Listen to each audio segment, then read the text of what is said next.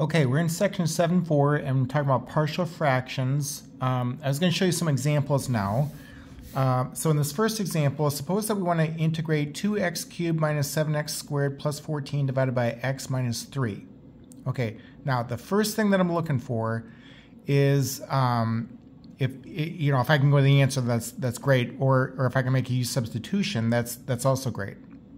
But the next thing is that notice that the degree of the top is more than the degree of the bottom. So I got a degree 3 polynomial up top divided by a degree 1 polynomial down under. Okay, so the first thing I'm going to do is divide. The expression that's in the denominator is always going to go outside the division bar. The expression in the numerator is going to go underneath the division bar. That will always happen. And ready to divide. So I need an expression such that the leading term is 2x cubed when I multiply it by x minus 3. Well, if I take 2x squared times x minus 3, that's 2x cubed minus 6x squared. Okay? Now, this is a common algebra mistake, but make sure that you're subtracting these. Sometimes I'll see where algebra students will add them or something like that. Okay? Don't do that. So 2x cubed minus 2x cubed, those are gone. Negative 7x squared plus 6x squared, that's negative x squared. And then 14 minus 0 is 14. Okay, so now I can divide again. So I'm looking at how many times does x minus 3 go into negative x squared plus 14? Well, if I take negative x, so I just want the leading terms to match there. Negative x times x minus 3, that'd be negative x squared plus 3x. Okay? And again, I'm subtracting these. So, negative x squared plus x squared, that's 0. 0 minus 3x is minus 3x. And then 14 minus 0 is 14. Okay? And I can divide one more time, it looks like. So if I tack on a minus 3 there, negative 3 times x minus 3 is negative 3x plus 9. So I'm just wanting the leading terms to match, right? And then when I subtract these expressions, negative 3x plus 3x is 0. 14 minus 9 is 5. Okay, 5 is going to be the remainder. Now the complete leftover information is going to be a fraction that I'm going to add to the quotient. You're always adding the leftover, okay? So it's going to be 5 divided by x minus 3. You're always dividing by the expression that's outside here, okay? And all right, so when I actually divide this out, here's what I get, okay? And now I can go right to the answer, right? So let's see, the answer is going to be 2x cubed over 3 minus 1/2 x squared minus 3x plus 5 divided by 5 times the ln of the absolute value of x minus 3. So again, I'm using this guy here, okay? And then plus the constant. So you'll almost always need an ln expression in the answer for these, but that'd be the answer to that one though. Okay. Let's try another example. So now in this one, notice that the degree of the top is 2, the degree of the bottom is 3. Well, because the degree of the top is not more than the degree of the bottom, I don't want to divide this out. Okay, just a use substitution of any kind won't work for me. I can't simplify this so that I get stuff to cancel or whatever. So the only option is for me to use partial fractions. Okay, so what I'm going to do is I'm going to take the denominator, x cubed minus x minus 2x, or x cubed minus x squared minus 2x, and let's go ahead and factor that. So x is in common to these three terms here. Let's go ahead and factor out an x. And x squared minus x minus 2, that's going to factor as x minus 2 times x plus 1. Okay? All three of these factors are linear factors. So, you know, when I take 3x squared plus 7x minus 2 divided by x times x minus 2 times x plus 1, I'm going to have a over x plus b over x minus 2 plus c over x plus 1. So I'm just putting constants up top there, okay, because these are linear factors. Now, the next thing I'm going to do is let's go ahead and clear out the denominators on both sides of this equation here. So I'm going to go ahead and multiply both sides of this by x times x minus 2 times x plus 1. Well, on the left, okay, I'm just going to have 3x squared plus 7x minus 2.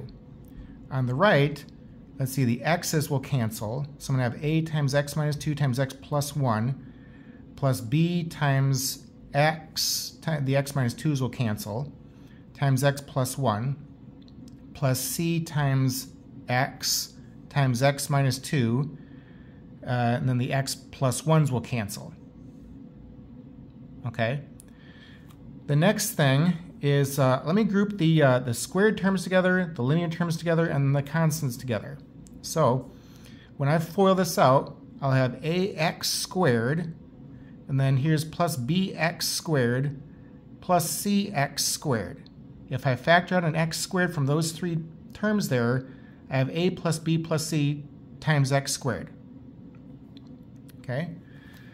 The next thing is, so that I've got x minus 2x, that's negative x, and then plus bx minus 2cx. Okay, so again, if I factor out an x, the leftover there would be negative b, or negative a plus b minus 2c. And then it's going to be a minus 2a left as the constant part. Okay. Now the next thing I'm going to do is, so these two sides are equal, right? So the constants have to be the same thing. In other words, 3 has to be the same thing as a plus b plus c. Okay. 7 has to be the same thing as negative a plus b minus 2c. That's what I got. And then negative 2 has to be the same thing as negative 2a. Okay, so I'm forming a system of equations there, and I'm wanting to find a, b, and c. Okay, so when I solve this system, divide both sides by negative 2, a is 1, and it looks like. And if a is 1, then let's see, if I subtract 1 from both sides on this equation, I got b plus c equals 2. And then if I add 1 to both sides on this equation, I got b minus 2c equals 8. Okay. If we then subtract these two equations, that b minus b is 0. Here's a plus 2, or excuse me, c plus 2c, that's 3c. And then 2 minus 8 is negative 6. So knowing that means that if I then divide both sides by 3, c is negative 2. Okay, and then if c is negative 2, b minus 2 equals 2. That means that b is 4. Okay, so a is 1, b is 4, and c is negative 2.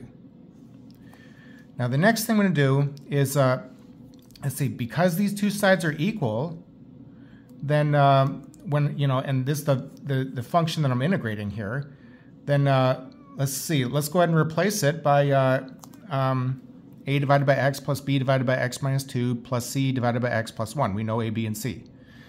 So we're integrating 1 divided by x plus 4 divided by x minus 2 minus 2 divided by x plus 1. Okay, that allows us to go to the answer. So you got the ln of the absolute value of x, don't forget about the absolute value bars, plus 4 times the ln of the absolute value of x minus 2, minus 2 times the ln of the absolute value of x plus 1, then plus a constant. Okay? So, and by the way, also, you know, I set up a system of equations here on both sides of this. So here's just another option that you can consider with this stuff. So if I let x be 0, you know, that's going to knock out these terms. I got negative 2a equals negative 2, so a is 1. If I let x be 2 next, that's going to knock out that term and that term. So I have 2bx times 3 is 6b equals, and then if x is 2 over here, I get 24. It should be, so 6b equals 24. That means that b is 4.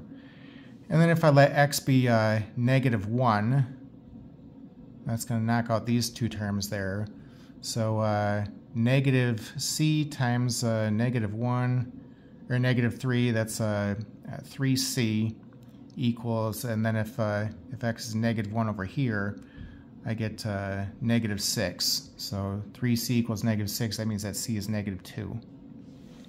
Okay, it's just another option that you can consider. Now, you know, rather than setting up a system of equations, so I kind of prefer to use a system of equations, just because you're not always going to have it be where, you know, these terms cancel out, and you can have this plan work out where, you know, you get A, B, and C, and you're not always going to have A, B, and C. You know, you might have just A and B. You might have A, B, C, D, E. You know, it's stuff like that. So I'd kind of suggest setting up a system of equations and then solving the system. That's going to be your best option there. Okay. So we'll look at some more examples coming up. Well, let's go ahead and stop the video right here, and we'll pick up with that in the next one here.